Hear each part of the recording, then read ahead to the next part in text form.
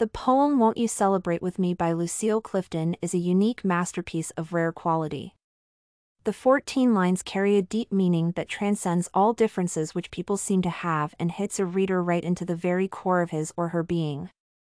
There is no doubt the poem is capable of finding the response in the hearts of individuals of different gender, ages, races, a level of education, social status, and so on. Based on this feature, it is possible to say that the poem mirrors profound wisdom, ethical values, and sophisticated intelligence of its creator who, being an African-American woman raised and lived in times of social turbulences and disparities, managed to keep a humanistic attitude and stay true to herself despite all life challenges. Won't you celebrate with me what I have shaped into a kind of life I had no model? Clifton starts the poem with a hint of irony. She calls readers to celebrate, yet the object of celebration is somewhat uncertain. She maybe talks about life that is far from ideal, not the one which people usually wish to have. However, this life is self-affirmative and real. She built it with her own hands without relying on any examples. The author does not call readers for celebrating success, wealth, or any lightness of being, but rather praises interior human dignity. Born in Babylon. Both non-white and woman. What did I see to be except myself? I made it up. The quatrain has several significant implications. Clifton references Babylon, an ancient city frequently mentioned in historical and biblical texts, in an allegorical meaning. The name of the city, Babylon, is often used as an eschatological symbol denoting prosperous and well-developed yet immoral civilization and way of living. From the perspective of Rastafarianism and Christianity, it is a symbol of the enslaving power and the system that suppresses people. Readers may see that the narrator is detached from the city and everything associated with it. Clifton emphasizes the insignificance of the artificial and unnatural system in which the majority of people live.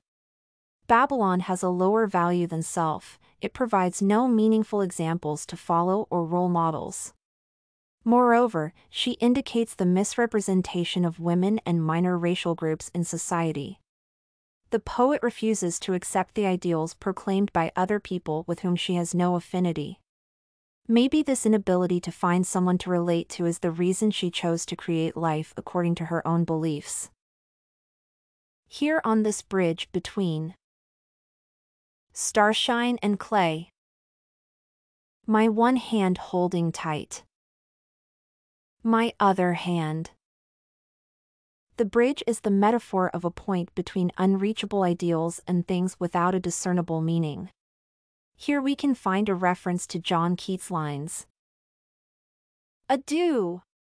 For once again the fierce dispute betwixt damnation and impassioned clay must I burn through. Impassioned clay is the form without any purpose or value, a meaningless thing. This capacious metaphor can be used to denote the pointless and routine activities which people almost automatically and unconsciously perform every day. It even may be regarded as a symbol of a modern forcefully and artificially constructed personality, or widely promoted values that are divorced from reality. The narrator moves away from these empty forms towards the light, the truth, but the starshine is unreachable. She is alone in this way, and there is no one to lean on except herself.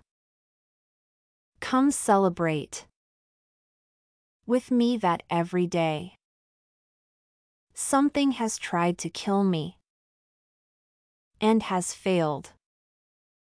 It is possible to say that the call for celebration is meant to create a greater feeling of relatedness in readers to the experiences described in the poem.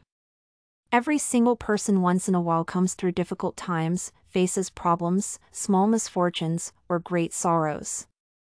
However, steadfastness and movement are two basic qualities of life, and the persistence in front of various challenges is an important element of human dignity. In Won't You Celebrate With Me, Lucille Clifton sings praises of human dignity, innate value, and significance. She points to the idea that it is natural for a person to long for truth and light, be independent and free. She also perfectly represents the power of belief in oneself, love to self, and truth. This poem is not about a woman or a representative of the African American community, or the society as a whole. The major idea embraced in it is very subtle, and it is almost beyond the grasp. The poem is not sentimental at all. The balance between the intellectual and emotional levels is right on the spot. It may be said that the poem has a spiritual quality expressed in a concise and beautiful form created as a result of a high level of Lucille Clifton's poetic sensitivity and skillfulness. Study Corgi can help you make your studies smarter.